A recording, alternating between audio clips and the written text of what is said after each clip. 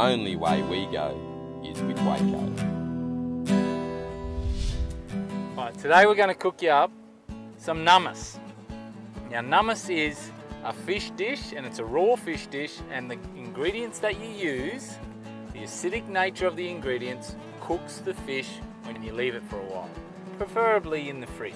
Yeah, you got to put it in the fridge. Seafood doesn't belong outside, mate. So we'll slap it back in the Waco. Put it back in the Waco, yeah. Now what we're doing today, we're actually going to have a bit of a cook-off, if you can say that, because we don't actually cook the fish. It cooks itself in the fridge, so that's the beauty of this dish. While it's cooking, we can go fishing.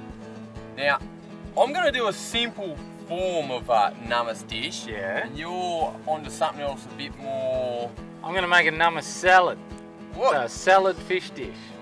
It's tasty, trust me, very tasty. Fishing salad? Yeah, fishy salad, raw fish salad, beautiful, tastes awesome. All right, well, I'll leave you with it, and away you go. All right, I'm gonna cut it up nice and thinly, exactly the size pieces that you're actually gonna eat in the dish. Second of all, I'm gonna add some ginger, garlic, and a bit of onion.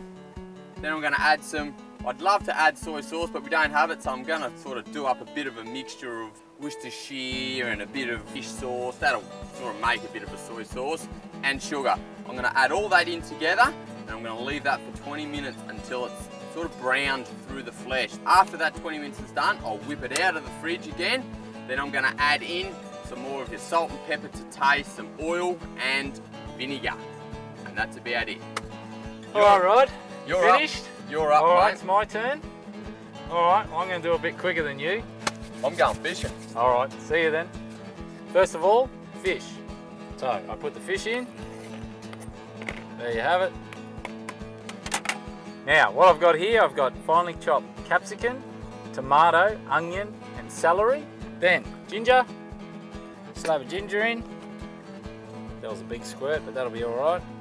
I need a bit of garlic. Whack the garlic in, like that. Now I've got lime, so lime juice. Put the lime juice in. I've got some lemon juice. Squeezed a lemon in there.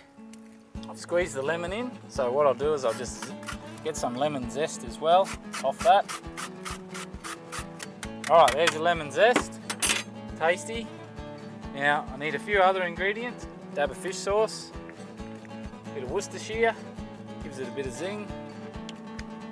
A bit of salt to taste, even though I put the fish sauce in. A bit of pepper, quick bit of pepper. And one of these, whole tin of coconut milk. This is what really gives it a taste. Oh, look at that. Nice sweet coconut milk. And the last one, just a little bit of sugar, like that. And I'm done. I just stir that in.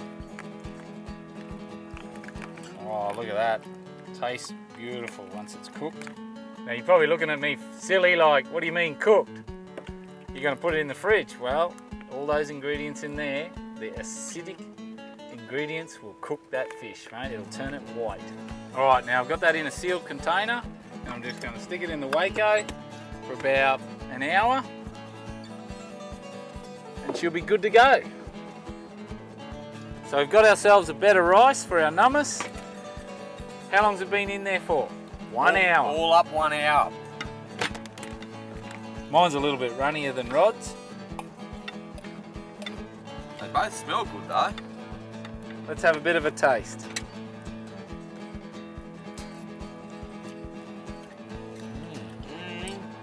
There's some really nice flavours there. And you can see the meat here. You can see the meat is white. And it's not chewy. Very tasty. So there you have it. Jason Rodo's nummus. Rodo's nummus and Jason's nummus. A couple of different ways of doing it. Easy as pie. I'm hooking in.